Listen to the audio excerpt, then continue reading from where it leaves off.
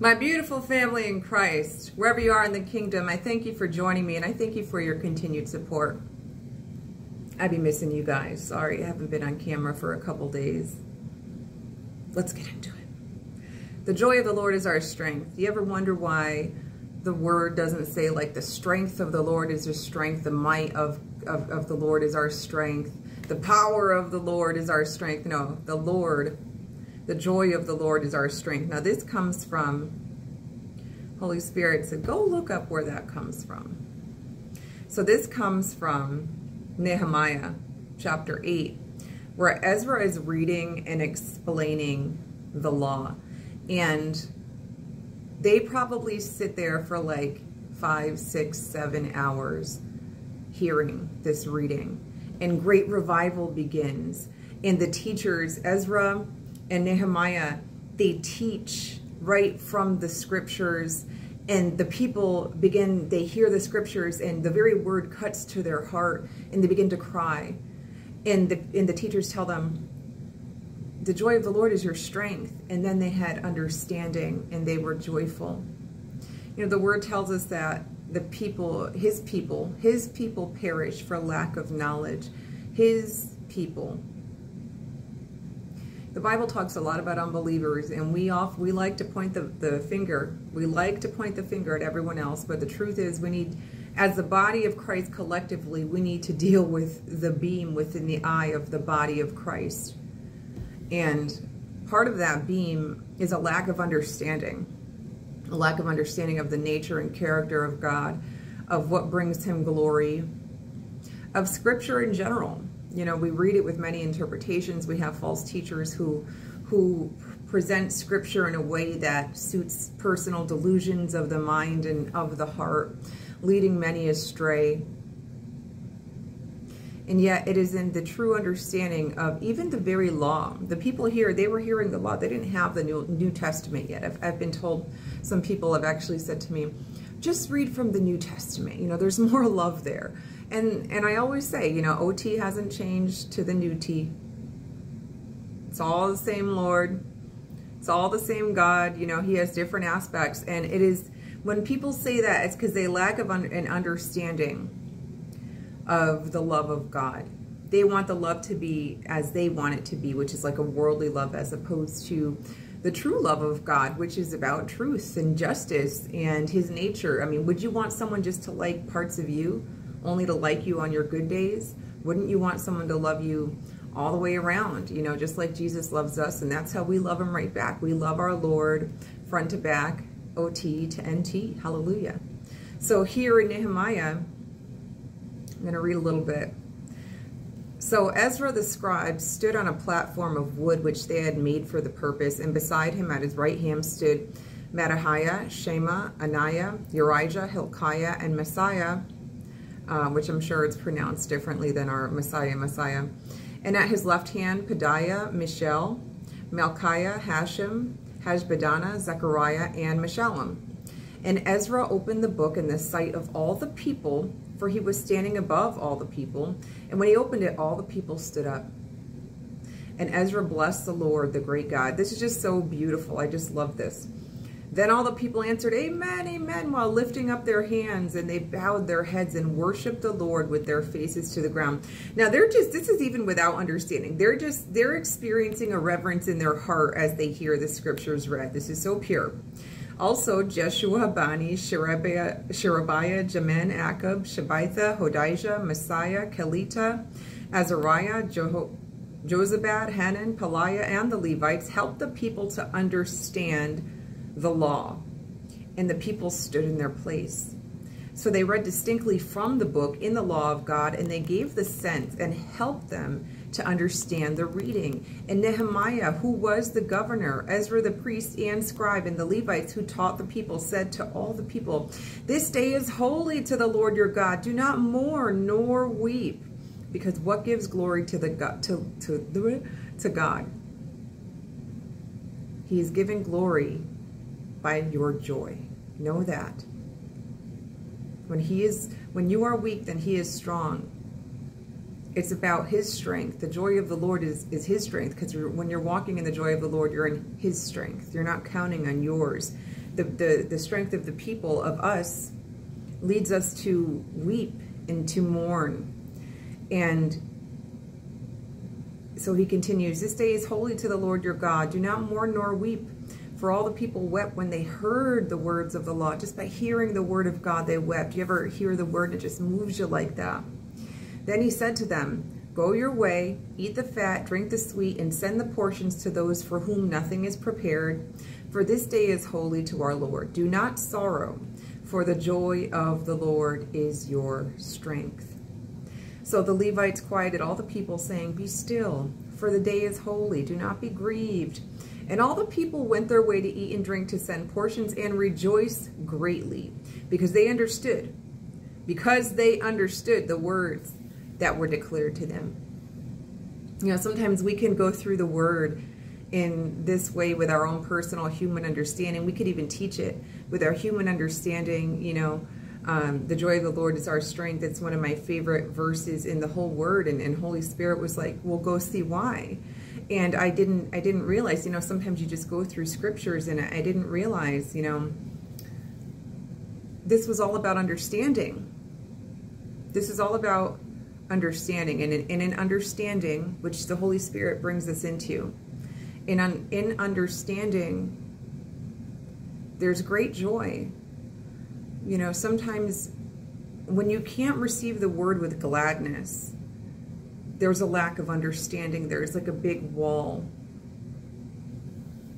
When you have to bring a lot of human understanding and darkness and demonic talks and you know, all these unbiblical things in order to try to understand scripture, when you're not letting scripture define scripture, it's because you don't understand, so you're trying to force it. And the Lord says, you know, not by might nor by power, but by my spirit. That's how anything comes to pass. And it's by his spirit and the spirit of understanding that these people heard the word, and then the Lord sent teachers, and they understood the word, and they had great joy.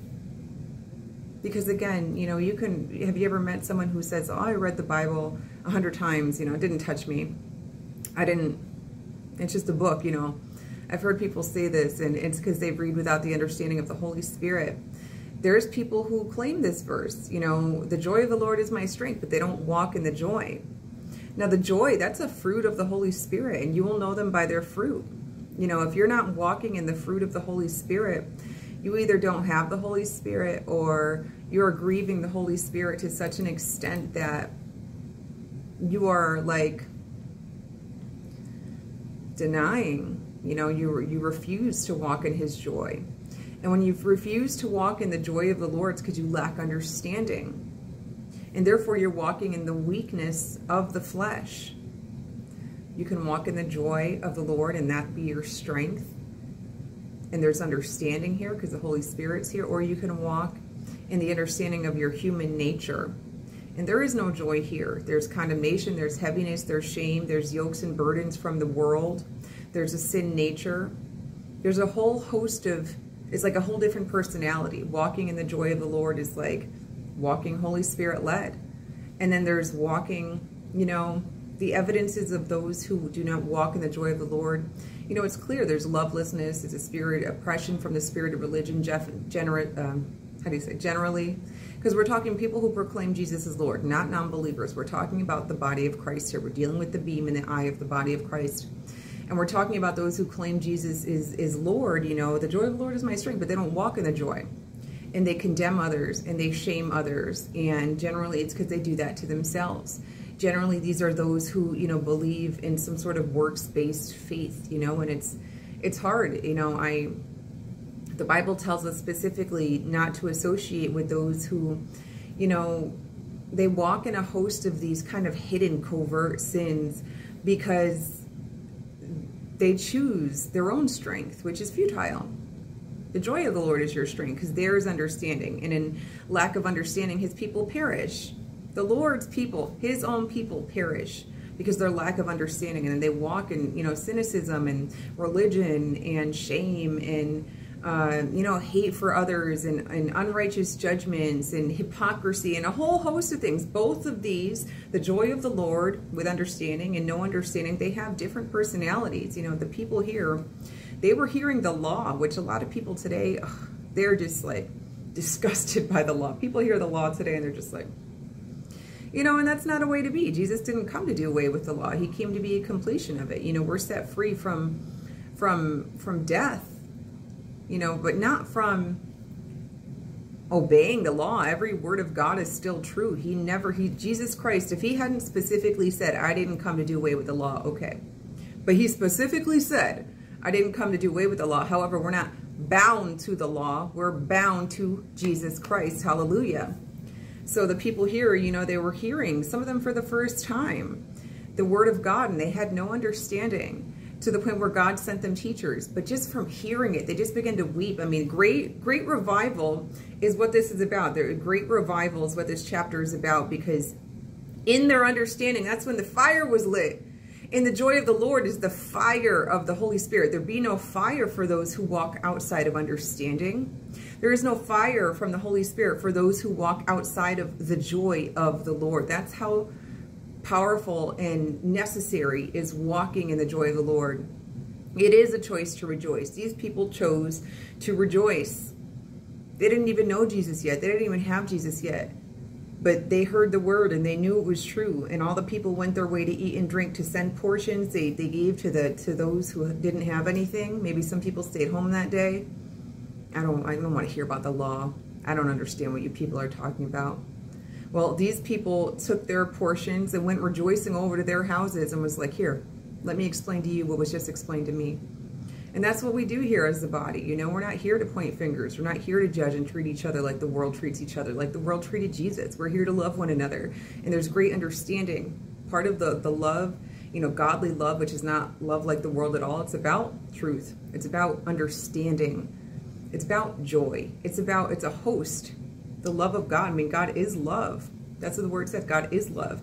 And how many aspects does the Lord have, right? We were talking about the gemstone in a former video, how it just turns and turns and turns. It seems to have these, how do you say, like infinite aspects, right? And such is the case of our Lord, which is why, you know, if you're chosen, you know the character of God. That was our word from the other day. And you have understanding. You know, you have to know who your Father is. You don't have to, you have to know who he is. Like, he wants you to know who he is. He wants you to have understanding of what you're here to do. He wants you to have understanding of the scriptures. He wants you to learn to divide them rightly and not to use them to jab at people with or jab at yourself with, you know. It's not about that, you know. So I believe the Lord is, you know, I pray the spirit of revelation over all of us. I truly believe the Lord is bringing us into this deeper place of understanding. And that's what, you know, I always see it in visions, and as he raises the bar higher and higher, and he brings, you know, he heightens the faith of the people, and as the bar and the faith goes higher, we go lower.